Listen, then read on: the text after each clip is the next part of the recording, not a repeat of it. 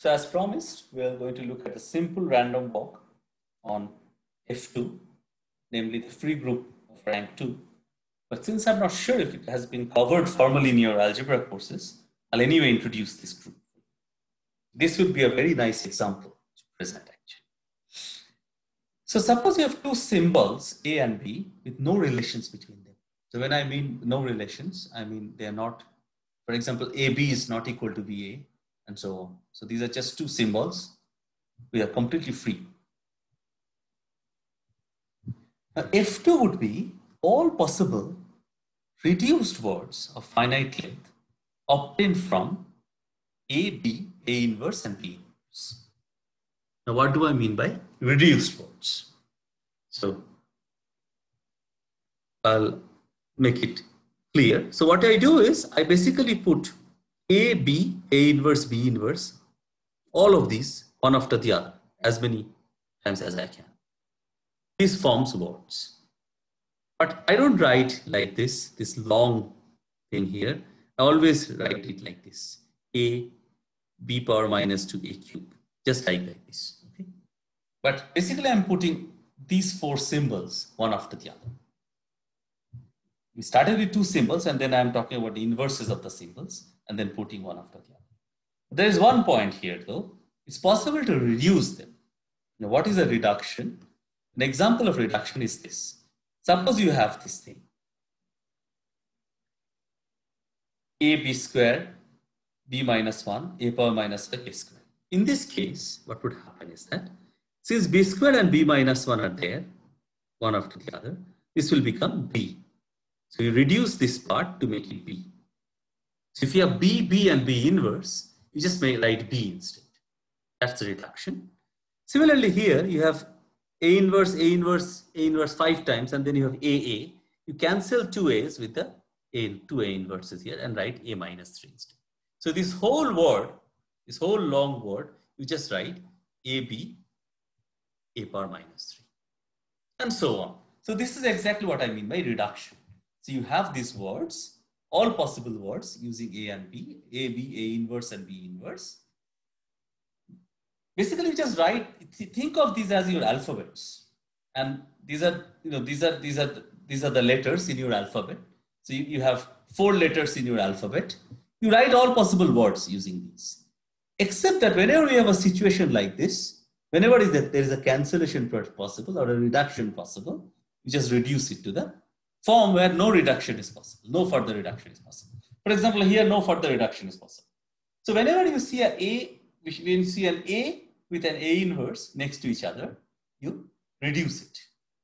You cancel those two. And you just go on doing it till you get a word that cannot be reduced further. Okay? But most importantly, all these words should have finite length in the sense that at a time, you should only use finitely many letters from your alphabet.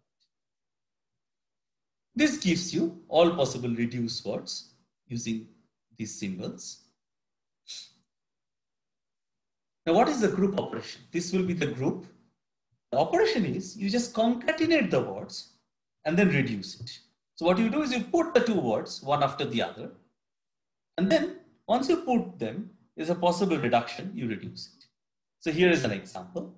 Suppose you have the word A square B cube A minus 1 B minus 2.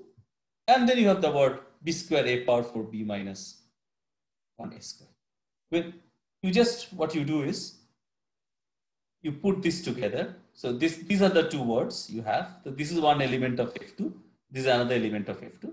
You put them together. Of course, this B power minus 2 and B power 2 can be cancelled. So there is a reduction possible. Once you reduce it, it will take this form.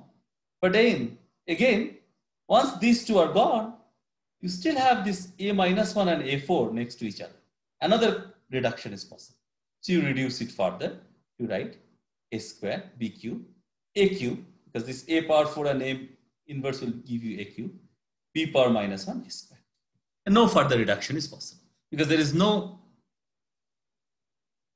symbol is next to its inverse anywhere in this form. So therefore, no further reduction is possible. So in other words, this word dot this word is giving you this word. Of course, this is after reduction. So this is the group operation. It can be checked that this group operation, this is the operation on the words. This operation makes F2 a group, but it's not a commutative group, simply because AB and BA are not the same. There is no relation between A and B, right? So therefore, AB and BA are different words. So therefore, it's not commutative. And what is the identity element? The identity element is the empty word. You don't use any symbol at all and give the empty word. That's the identity element. Now, this group has something called a Cayley graph, which I'm going to describe now. So, note that the standard set of generators for F2 is AB, and if you put the inverses in there also, then it's AB, A inverse, and B inverse. So, in other words, any element of the group can be generated from this set. This is called the standard set of generators for the free group of rank 2. Now, Cayley graph is a graph where the vertices are just a set of all possible reduced words, namely F2. And the edges are, you join U with V, U and UV are both from F2, provided U inverse V is in C. So U inverse V is either A or B or A inverse or B inverse. Now, of course, unless we show the graph, it's not easy to see what it is. So here it is. You have E, U would be attached to. So every time you go, your neighbor would be another word that you can go just by putting one of the symbols next to it. So in other words, from E, you can go to A, B, A inverse, or B inverse. Now these will be the directions. This is the direction of A. So therefore, this would be the direction of A inverse. This is the direction of B. So this will be the direction of B inverse. So now suppose you are at A.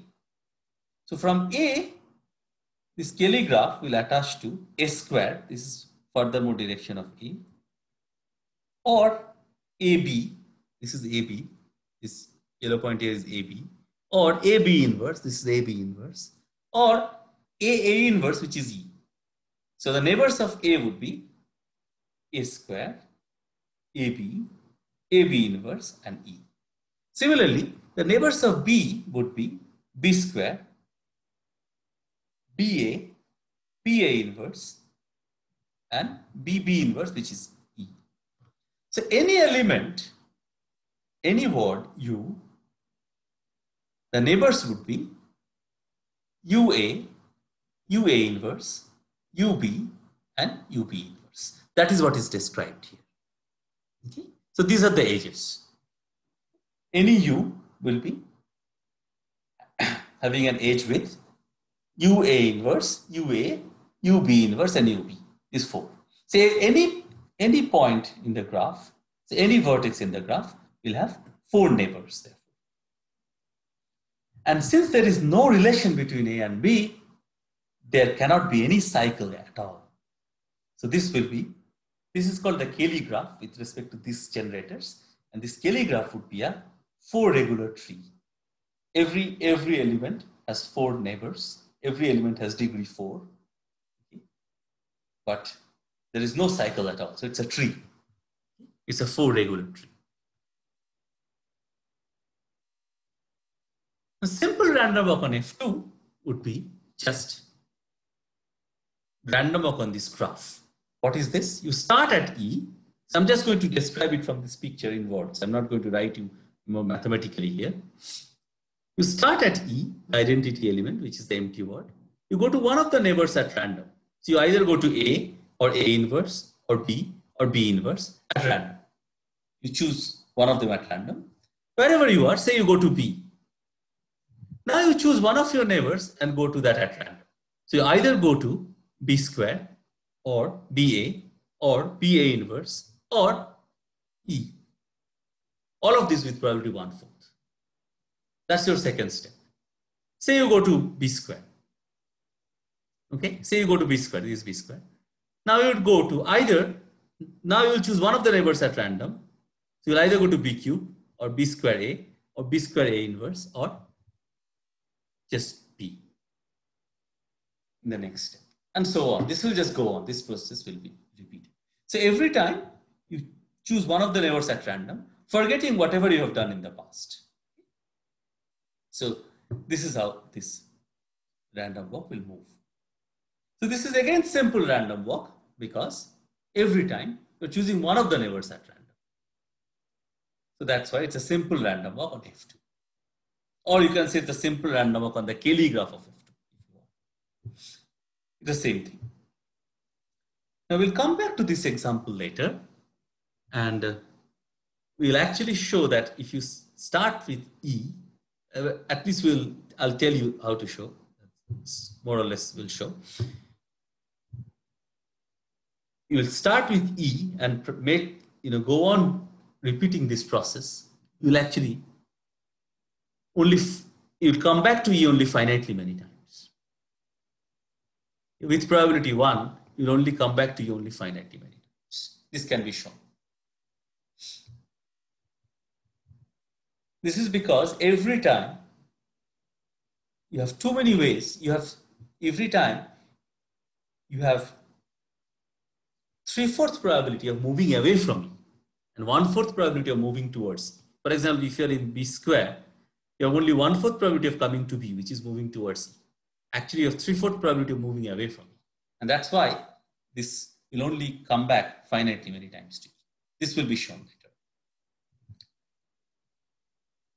Okay, so these are all examples of random walks on various groups actually, which are Markov chains. Now let us give an example where it's not a random walk. To do that, we'll have to recall this notion of discrete convolutions. What is that? So if you have two independent non-negative integer valued random variables with probability distributions A and B, then the distribution of x plus y can be obtained as follows. X plus y equal to k is just this quantity here. Is sum from L from 0 to k, Al times B of k minus L. So that's because x and y are independent. So x plus y equal to k can happen in one of the following ways. X will be equal to L and y will be equal to k minus L. And L will vary from 0 to k, all these possible values. That's all possible ways this can happen. Now x and y are independent, so therefore x equal to L and y equal to k minus L, probability of that is equal to the probability of the product of these two probabilities. So therefore, this probability here is the sum of this product of probabilities, and that will eventually give you this sum. Now, in this case, we say that this distribution C, this probability distribution C, is the discrete convolution of the probability distributions A and B. And we write C equal to A star B. We discussed this thing in Probability Theory 1 course, but I'm just reminding you. Now, easy to check that, first of all, the star is a binary operation or operation on the space of all probability distributions on non-negative integers. Now, this binary operation is actually commutative and it's also associative.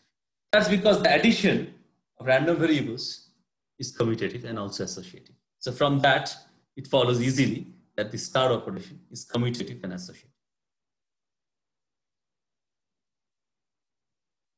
Now, for any probability distribution A, we define the n-fold convolution A star n, A power star n, as follows. You just convolute A n times. A star A is A square. A star A is A cube, and so on. If you convolute A n times, that A star power, A star n. This is called the nth convolution of A, or n-fold convolution of A. Now, we also would define this when n is 0. So the zero-fold convolution will always be defined, whatever A is, it doesn't matter, to be the Dirac delta probability on 0. So in other words, it's the probability that gives mass 1 on 0. This is because the choice, the rationale behind this choice is that this happens to be the identity element with respect to this operation star.